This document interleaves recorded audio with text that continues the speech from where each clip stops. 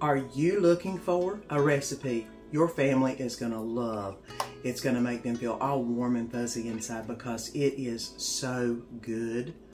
Well, you're needing $1 million recipe. Hey friends, my name's Susan and welcome to my home. Today I've got you 4 $1 million recipes that are absolutely unbelievable. I mean, $1 million is what they're worth. So let's go ahead and start making some of the $1 million recipes. Get your ponytails up because you know it's time to cook, and it's time to cook some amazing food. So come on, let's get to cooking. And we're going to make a $1 million casserole. Basically, it's a spaghetti casserole. I may add and tweak a few things, as you know I do, but this is what we're going to start out with. I've got some butter, cream cheese, sour cream, some cottage cheese, some spaghetti sauce, some spaghetti.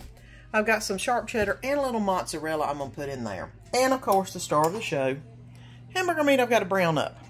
I may put some Italian seasoning in. I may do some garlic salt or something to rev it up a little bit, but we will see.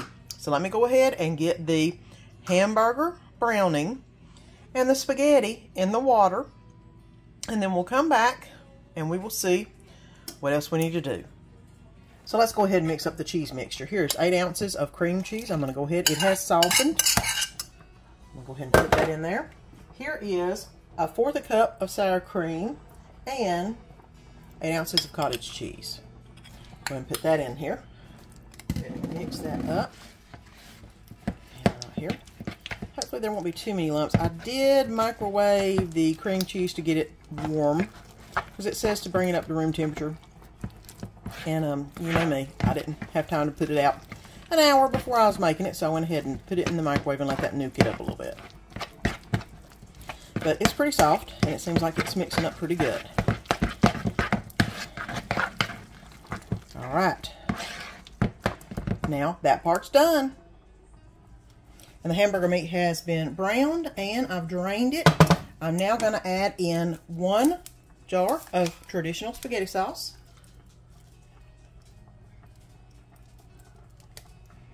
Alright. Go ahead and get that mixed together. Alright, now we're about ready to layer this thing up. I did save a little bit of the spaghetti sauce in the bottom of the container to go in this, to go in the bottom. Kind of like I do with my lasagna. I put a little of the spaghetti sauce in the bottom. I'll go ahead and spread that out a little bit. That way the noodles won't stick. I'm going to go ahead and put in about half of the cooked spaghetti noodles.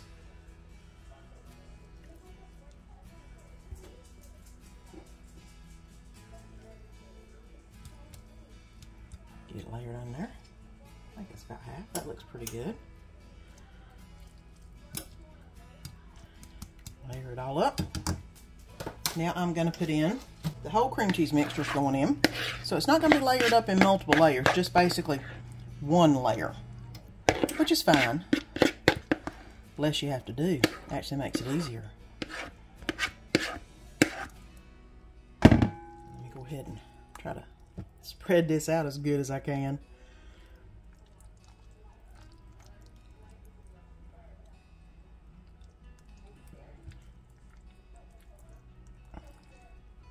Alright. There we go. That's looking pretty good. Next thing is I'm going to put the rest of the noodles on there. Just kind of layer them out as much as I can. This was about the perfect size dish. I was worried it wasn't going to be big enough, but yeah, it ain't as big as I thought it was going to be.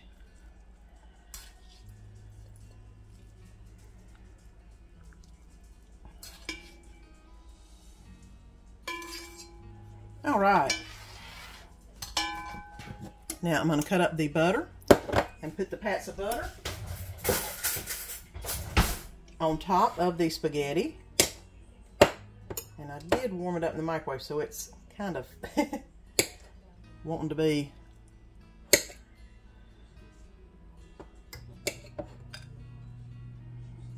Okay, there we go. Got all those. Normally in my lasagna about this time, I do sprinkle some garlic salt on it, just a little bit. Just through one layer, and I've got that done. And I'm going to go ahead and put the whole rest of the meat sauce, the whole part of the meat sauce, on the top.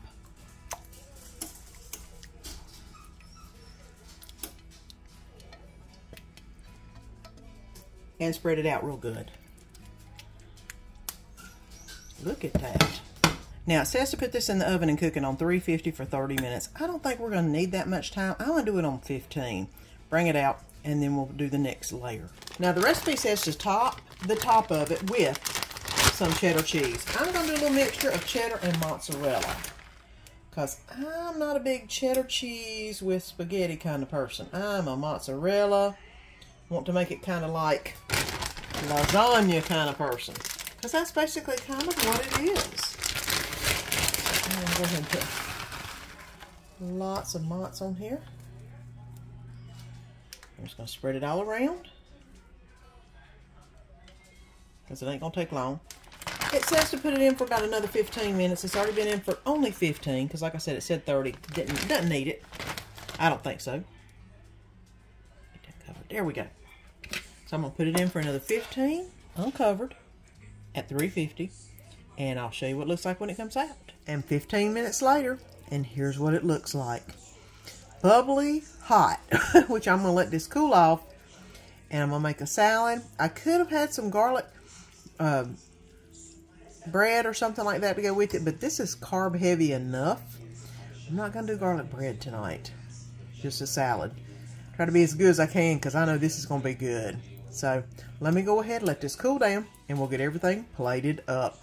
And I've got a nice helping of the $1 million spaghetti casserole. I'm going to go ahead and add some salad to the plate for Danny to munch on.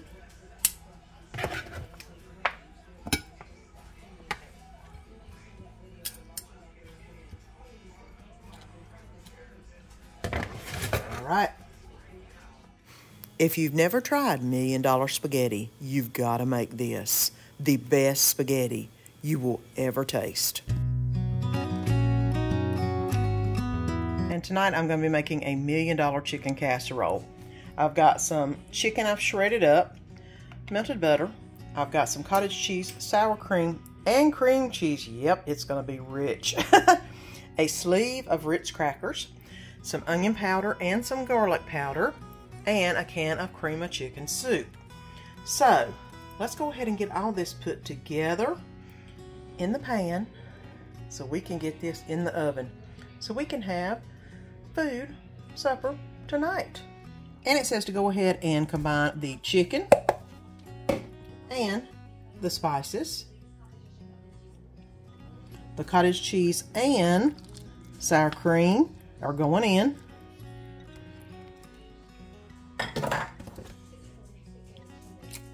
The cream cheese is also going in. I have a spatula and I don't think that's going to mix it very well, but I'll try. See how this is going to work. I do have to put in the cream of chicken soup yet, which this is not doing a bad job actually. Just got to keep turning it around. And let me get the rest of the... Here's the cream of chicken soup going in. Try to get all of it because that's going to make it good and tasty. I'm again going to use the spatula. Well, maybe I won't. Maybe I'll use the spoon. Spoon seems to be the better option here. There we go.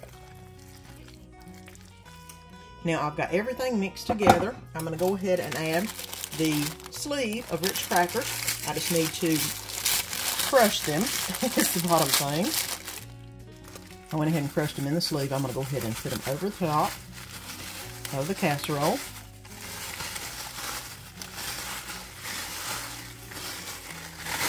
My husband loves Ritz, so this is probably going to be right up his alley. All right. Of course, he does love it with the spinach dip on it too. I'm going to go ahead and pour the melted butter over top.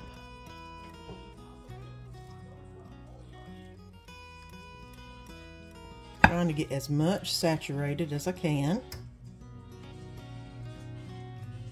All right. Now it's time for this to go into the oven.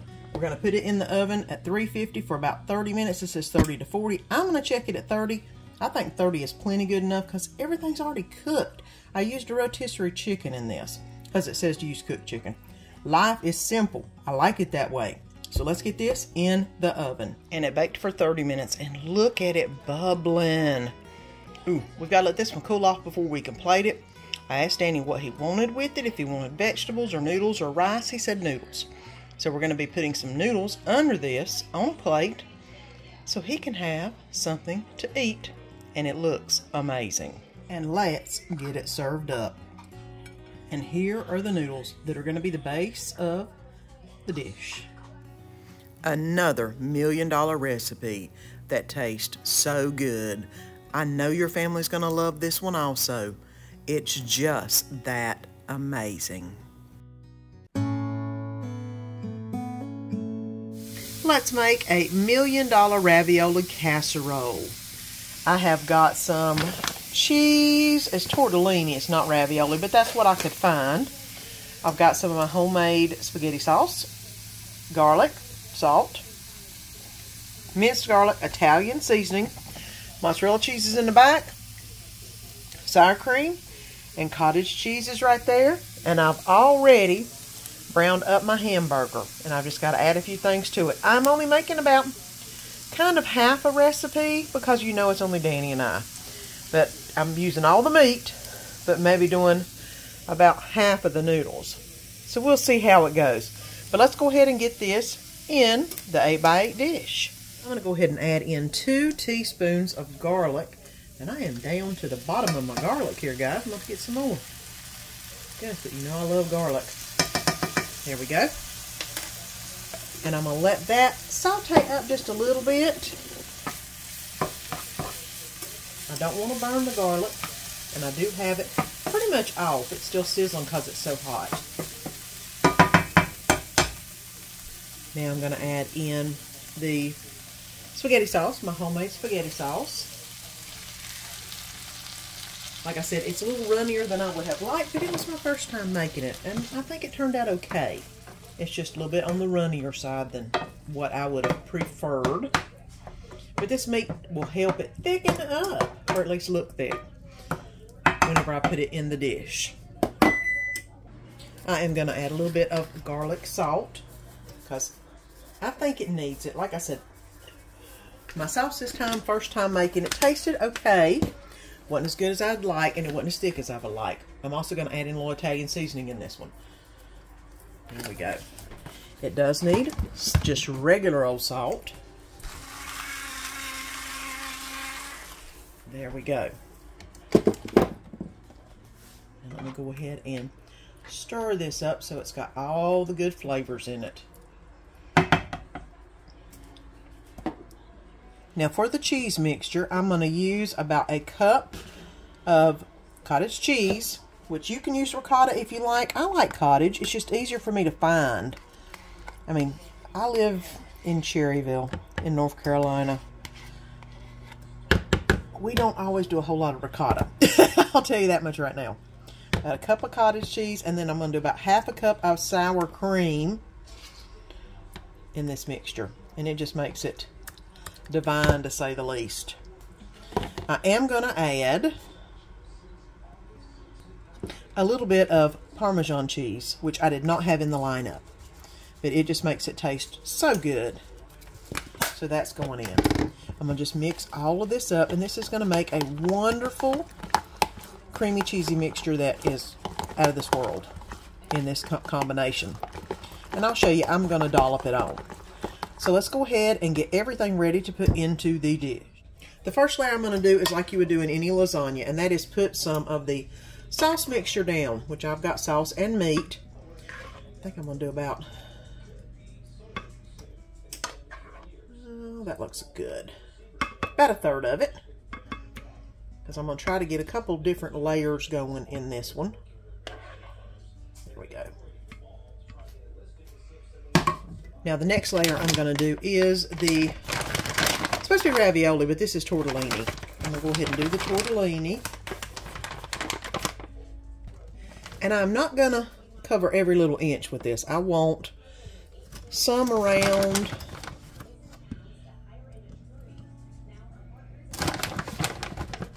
but not totally overcompensate for it.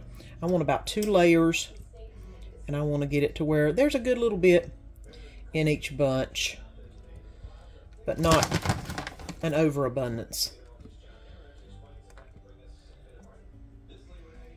And that's starting to look kind of good. Now that that looks good, I'm going to go ahead and dollop on some of this cream cheese mixture. I'm going to do about half of the mixture here.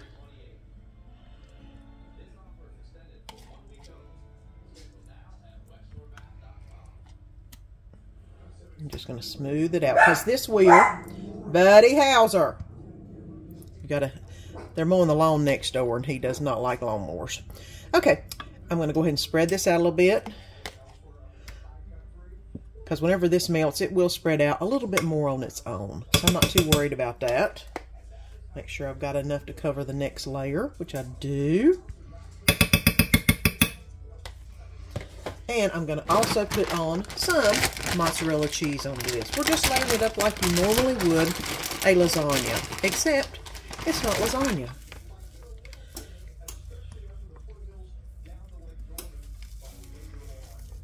And all this cheese is just going to make it awesome. There we go. It calls for 2 cups of cheese. You put as much cheese in this as you want. You do it your way. Because you know how your family likes it. And we like it nice and cheesy. So that's not a problem. Now I'm going to repeat the layers again.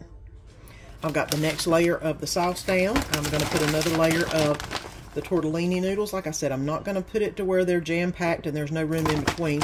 I want room in between. I want all this sauce to get around, and you not to have tons of noodle whenever you bite into it. And that's looking pretty good. There we go.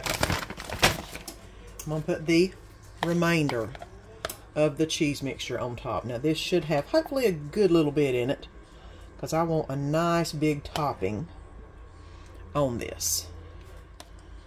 Alright. Now like I said, whenever this melts, it will melt all over the place. So that's not going to be a problem as to if I've got a little bit that isn't covered. It'll cover it. Last thing I'm going to put on here is some more mozzarella. I'll put a good little bit over top because I want lots of cheese pull on this one. I don't know if you're able to see it. I've got some frozen pieces and they're going to be unfrozen by the time I get done with them. I don't know if y'all know this, but if you buy the already shredded cheese, freezing it is a great way to keep it fresh. I mean, I do that with all my cheese. Block cheese, already shredded cheese. It's just a great thing. Now, I don't know if I told you to go ahead and start your oven at 350, but you're going to do the oven at 350.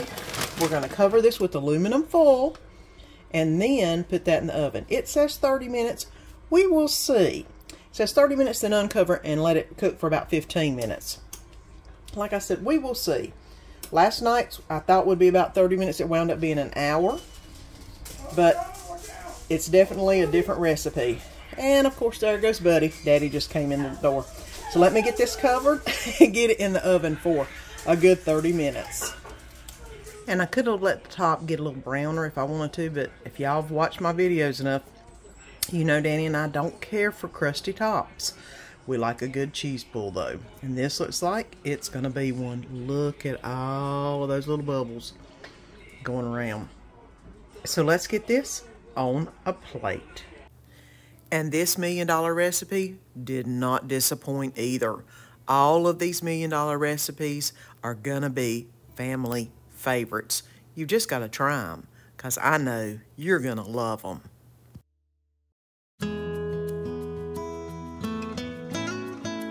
And I'm going to make some crock pot $1 million pasta. I'm going to do about half the recipe. I don't think I'm going to do the full one, so we'll just go ahead and do about half.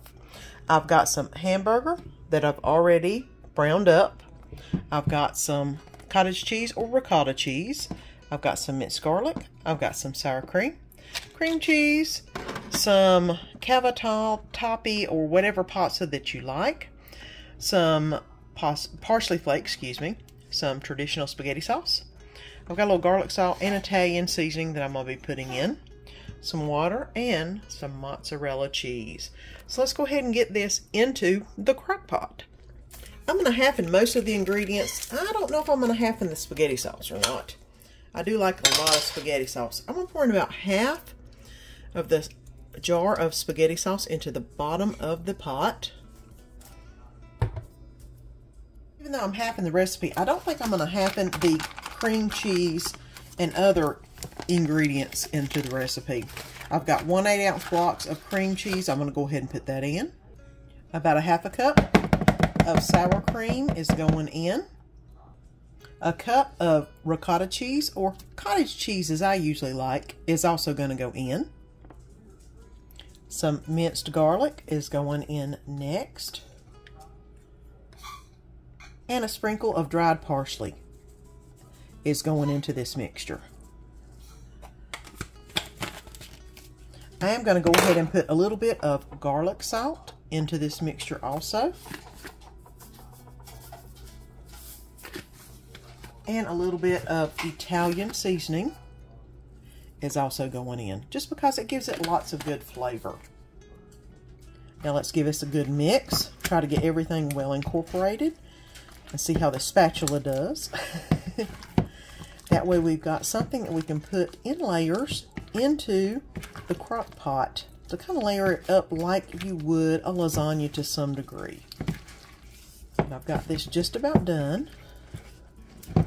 And let's go ahead and get all this layered up in the crock pot. Now I'm going to pour some cavatelli or ciabattini noodles on top of the spaghetti sauce.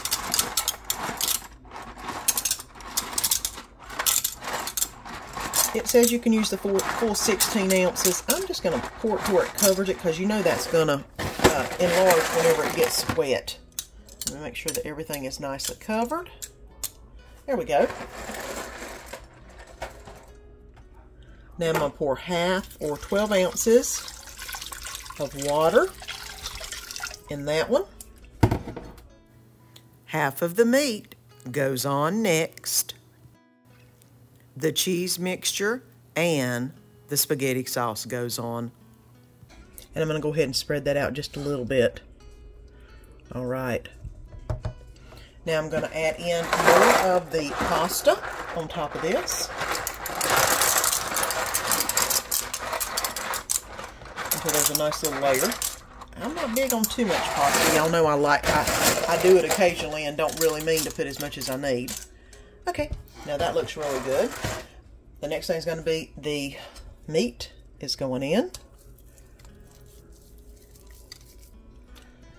which is the last of the hamburger meat. There we go. All right. I am going to go ahead and add another 12 ounces of water on top of this. The water is what's going to cook the pasta. So you want to make sure that your pasta is down below the water, which it looks like everything is looking really good on that end. I think I'm going to go ahead and add a little bit more garlic salt on the top, just because that's me. I love me some garlic salt. And a little bit more Italian seasoning on top, just because that's what I like. All right. Now I'm going to go ahead and put this on high. For the pasta, you need at least 1 hour, but that needs to be 1 hour where it's really nice and hot.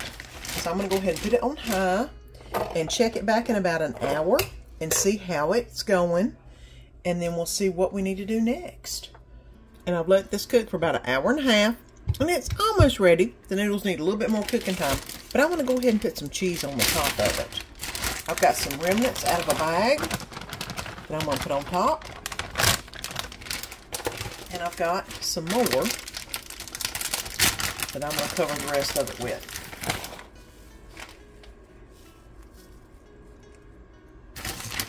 And then I'm going to give it about 30 more minutes to cook. Like I said, it's been going about 1.5 hours. and it's on high. So I'm going to give it about 30 more minutes. So that way that cheese will melt down real pretty.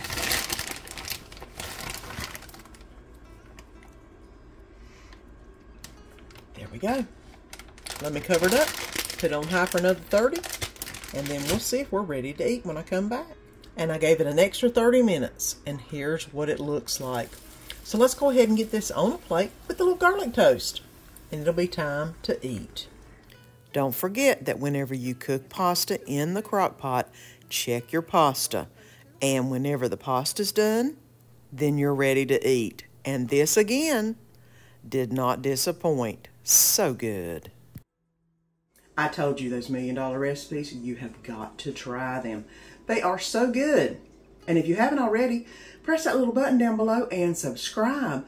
Press the bell and the all notification, because you know you don't want to miss any of the good food and fun. Until next time, see you then.